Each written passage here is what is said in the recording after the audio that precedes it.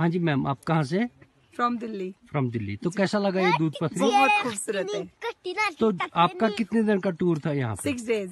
6 days का। Yes. तो जब आप कश्मीर आए तो लोग कहते हैं कि कश्मीर में हालात खराब है जी। जैसे कि यहाँ पे टेररिज्म है, मिलिटेंसी है। जी। तो आपने अपने टूर में ऐसा कुछ देखा यहाँ? बिल्कुल नहीं, कभी भी नहीं। मैं आती हूँ पिछले 13-14 साल से। तो लोग कैसे हैं यहाँ पे? लोग यहाँ के बहुत ही अच्छे हैं, बहुत ही ज्यादा यहाँ मोहब्बत और अपनापन है, बहुत ज्यादा।